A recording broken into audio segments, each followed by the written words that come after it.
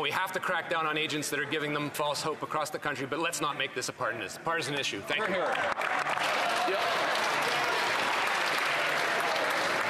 The Honourable Leader of the Opposition. Mr. Speaker, the question was how you lose 1 million people.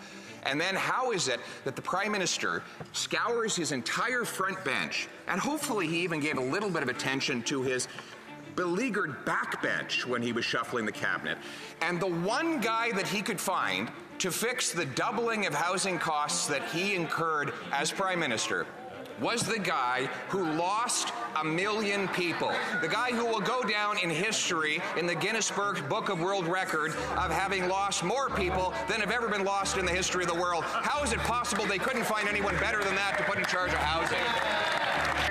You know, while the Conservatives stay focused on us, we're going to stay focused on Canadians.